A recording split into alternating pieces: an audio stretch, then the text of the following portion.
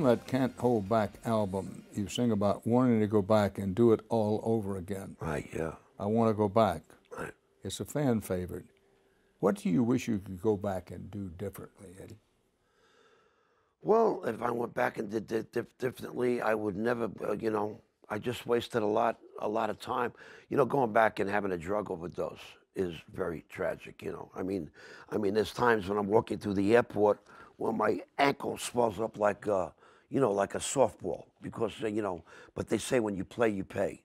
And the fact is that, having a drug overdose and losing the use of your right leg for 11 to 12 months and then walking around with a cane for a year it put me in a lot of shock too, But at the same time, and the doctor said to me, yeah, you're going to be out here copping a year with a cane. And about a year and a half later, I remember being I think I was in Des Moines, Iowa, and I was waiting for the man. And I said to myself, that doctor was right. I had the cane, and I was, and I said to myself, what am I doing with myself?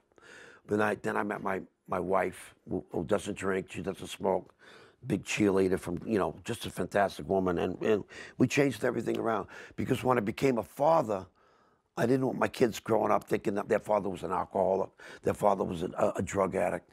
When you raise kids, you want to do the best to set a good example for them.